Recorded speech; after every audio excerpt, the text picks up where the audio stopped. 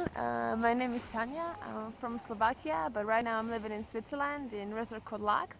And normally at this time of year, as you see, I would be skiing, but I injured myself. I injured my knee, so I can't ski anymore and I can't teach either.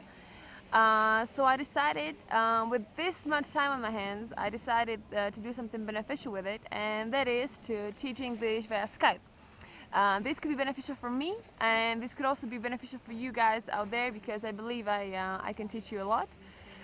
This is not the first time I would be teaching English. I was giving private lessons last year, but as I move around a lot, it didn't work out because we didn't have enough time to make any significant progress. I was also teaching for a language school, but they were using the Kalan method.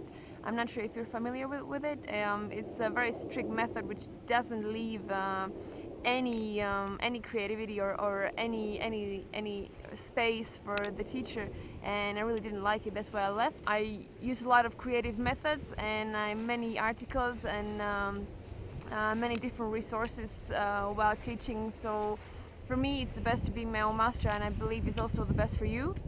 I was also living in Canada for a while, so I believe that my command of English language is pretty good, and although I'm not native, I can teach you a lot, I believe. Another thing that I would like to mention is my ability to teach also Slovak. So if there is someone out there who would like to learn Slovak, I'm very happy to teach you, although I've never taught Slovak before. Just a little example of how Slovak language looks like. So zdravím všetkých, moje meno je Táňa, som zo Slovenska a veľmi rada vás naučím po slovensky, teda ak by ste mali záujem, verím, že si potom užijeme veľa zábavy.